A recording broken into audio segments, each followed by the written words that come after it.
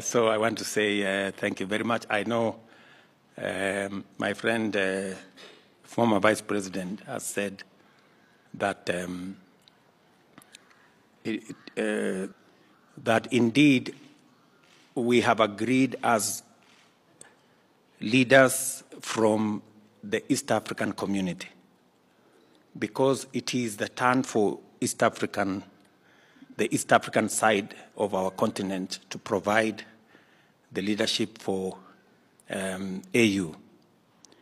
I have consulted with the leaders of our region, and we have agreed to support the candidature of the Honorable Raila Odinga. And it is because, number one, he is Kenyan. Number two, we believe he has the stature and the wherewithal to handle the affairs of that office.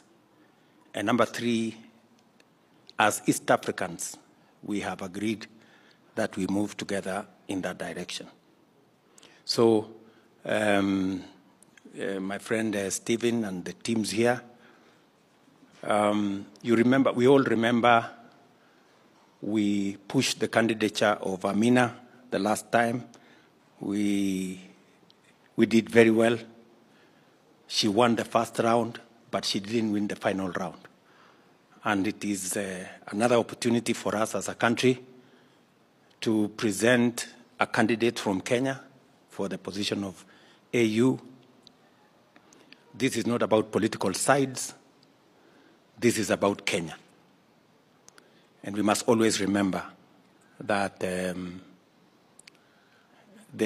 is politics and we have a nation.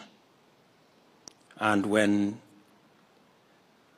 there are issues that concern Kenya as a nation, we must close ranks as communities, as parties, as sides, so that we can all move together.